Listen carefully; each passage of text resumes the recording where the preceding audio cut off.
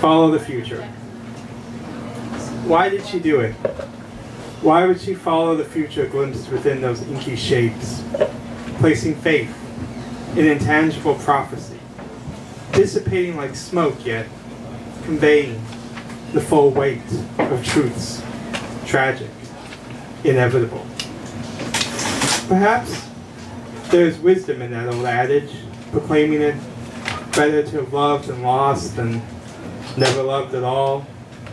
After all, if no joy is permanent, neither is any heartache, and we are never bereft of hope as long as we refuse to be overwhelmed by a glass half full of sorrows, when instead we might savor sensations made richer for acknowledging their nature, fleeting like dust to dust, love to loss, lost to hope.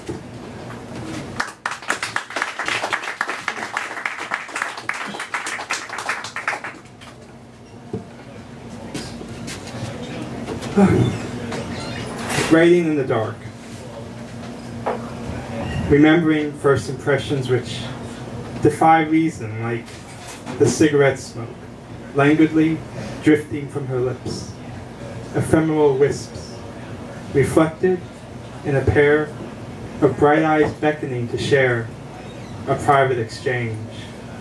Within the surrounding chatter, their conversation flows freely as the hours slip by and they are alone in the back garden, sipping another round, passing the joint between them. His smoke, now mingling with hers and crafting an air of secluded space wherein there rests the possibility of building something on this fragile foundation of a chance meeting, even if such expectations often prove misguided, leading to nothing more substantial than the evaporating smoke.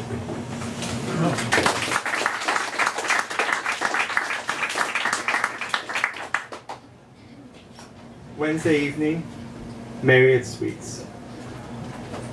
It is hard to catch your breath when you are always on the move.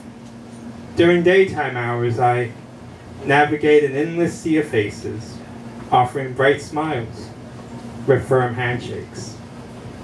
I'm a perpetual traveler, greeting, meeting, networking, networking, networking. Hello, my name is you are, then I suppose you know, well, fascinating.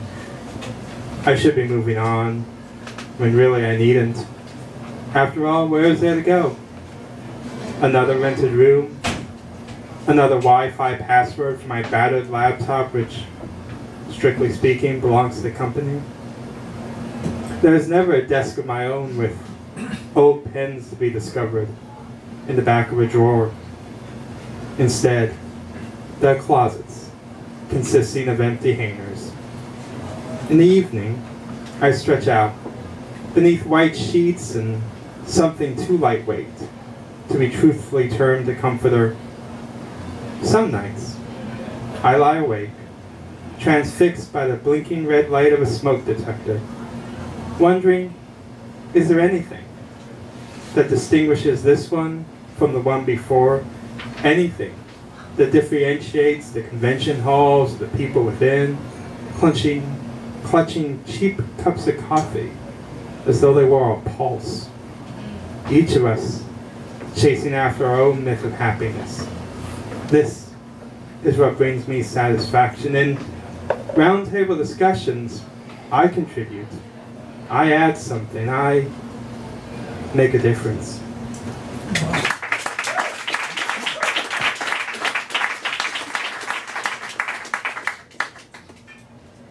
In hindsight, the rage should have been obvious. After all the teasing and isolation, the disruption at home, the restlessness at school, see how well I avoided any blame by casting myself as a victim of circumstances. Not that I understood any of this at the time, as it is impossible to view anything with clear eyes as we experience it. Distance is required for that fabled 20/20 hindsight which leaves us muttering to ourselves, if only I'd been braver. Courage, that most difficult of virtues, far easier to ignore our nagging doubts than truly wrestle with them. Simpler to smile and pretend to be the kind of kid that would never smack another's head with a rock. Yeah, I pled ignorance in my defense. In the heat of the moment, I had forgotten the heavy object tucked away in my coat pocket, leaving me dumbfounded how an everyday winter vest could cause so much pain. Only recalling later the rock in my pocket, like a cocked gun, waiting to go off. And what of the aftermath? I'm told I was suspended, though I have no recollection of it.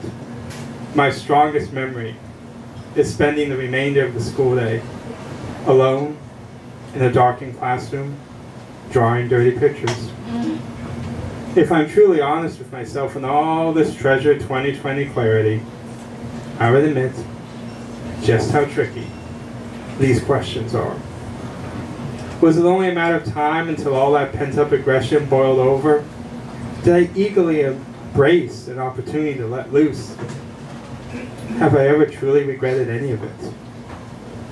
As I said, in retrospect, it was all way too predictable.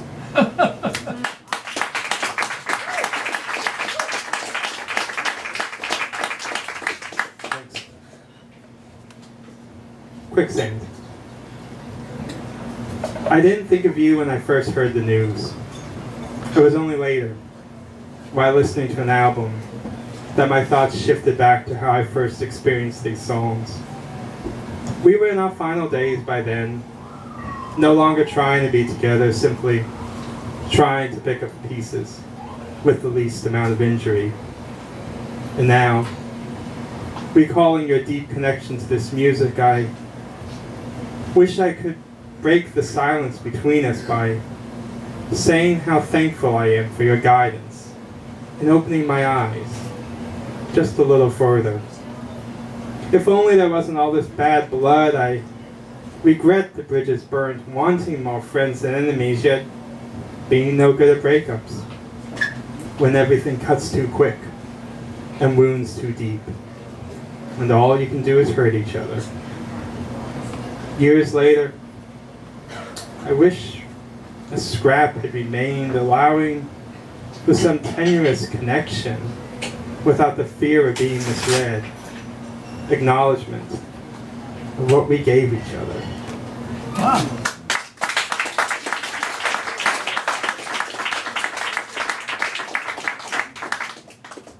Need. The strong may take pride in their triumphs and spirited victories, only they are often solitary celebrations held after all other combatants have cleared the field, leaving but brittle laurels for consolation. Comfort comes most readily from weakness, in acknowledgement of need which drives us to another's arms, begging the question, how do the strong survive?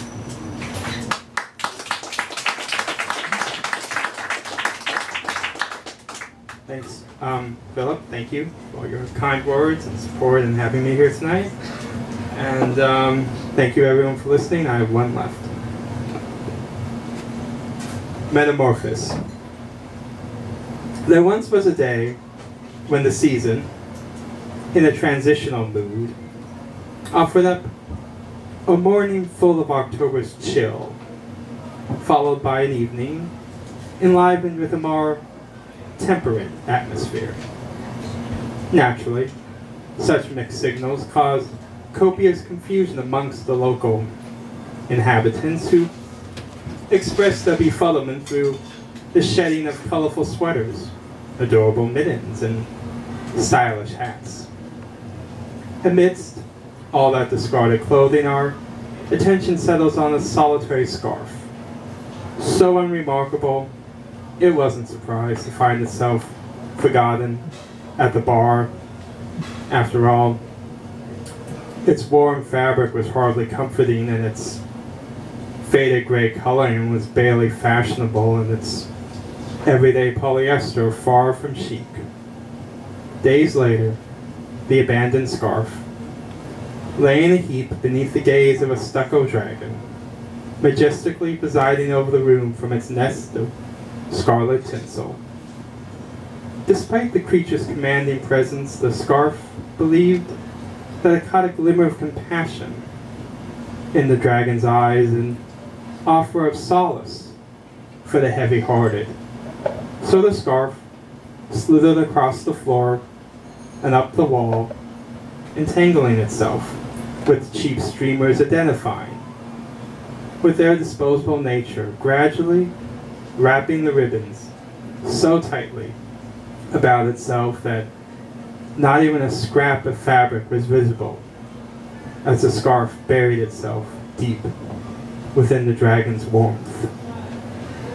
In such a way, the seasons passed, fall arriving with full force, before being supplanted by winter, which in turn was supplanted by spring, and when the first rays of April light warmed that shiny cocoon, something stirred within, stretching and with a smooth, gentle caress, nudged aside those glittery strands, announcing the debut of a brightly colored feather boa, an eye-catching silken beauty which now adorns that stucco sentry, holding court over all the indulging patrons, a few of whom might pause and ponder, what an exquisite touch. How come I never noticed it before? Thank you.